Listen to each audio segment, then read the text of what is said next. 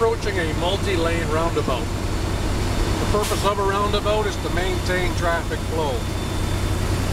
Now, keeping that in mind, as long as there's no traffic coming from the left in the roundabout, you are able to maintain and carry on and go around the roundabout to your designated exit, whatever that may be. Now, we're coming into a multi-lane roundabout.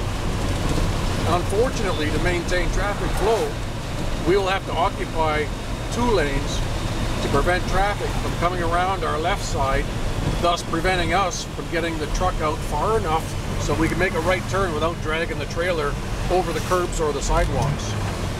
Now, as you see from the left, we have a clear shot. There's no traffic coming, so we maintain flow. Watch your right mirror making right turns. Watch your left mirror making left turns. And there you go, you got your designated lane. Carry on and start picking up speed again.